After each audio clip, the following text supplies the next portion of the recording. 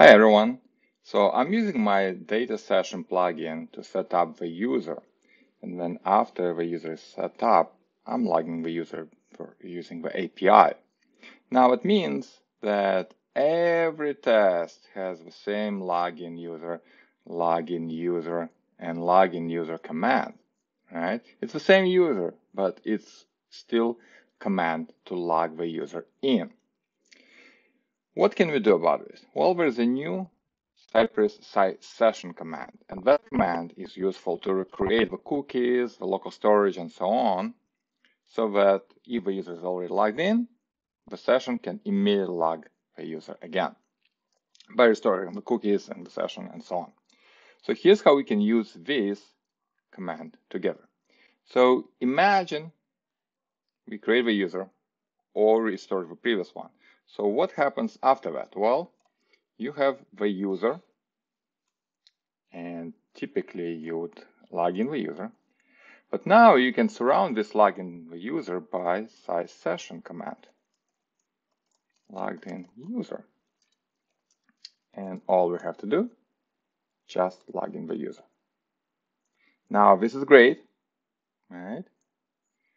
Notice what happens, for example, in the first test. New logged in session. That means it actually logs the user using login via API. And on the second test, the user has been created using cy.dataSession. That's good. And then we're using the saved session already. So we immediately have all the cookies set up from the previous test. So this is nice, fast, we don't have to repeat ourselves. There's only one problem.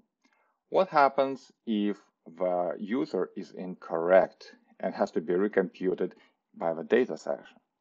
Well, the session has no idea that this has happened. It will still happily use the cookies from the previous user, but it's no longer valid.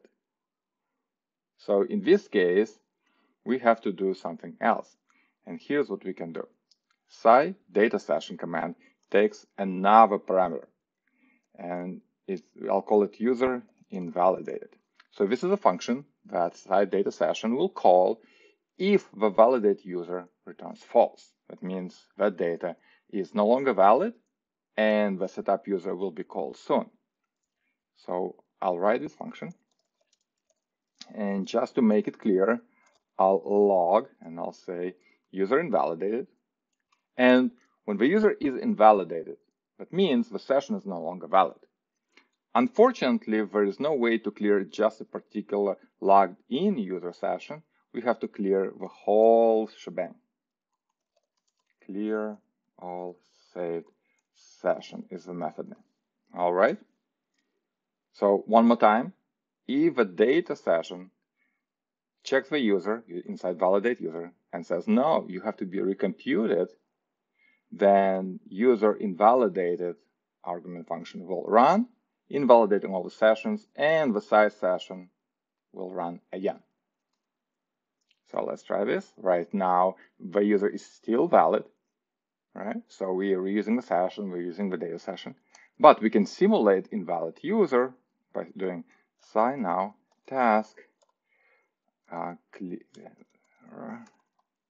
users. Okay, so now we removed all the users from the database, and guess what happens now? We're running, okay, clear all saved sessions. So it tried to actually run user invalidated, right? That's why. So let's see. So the data session said the rooms are still valid. The user data session is invalid. So it calls user invalidated, removes all sessions, and look what happens here. It went into the logged in user and re-logged in the user.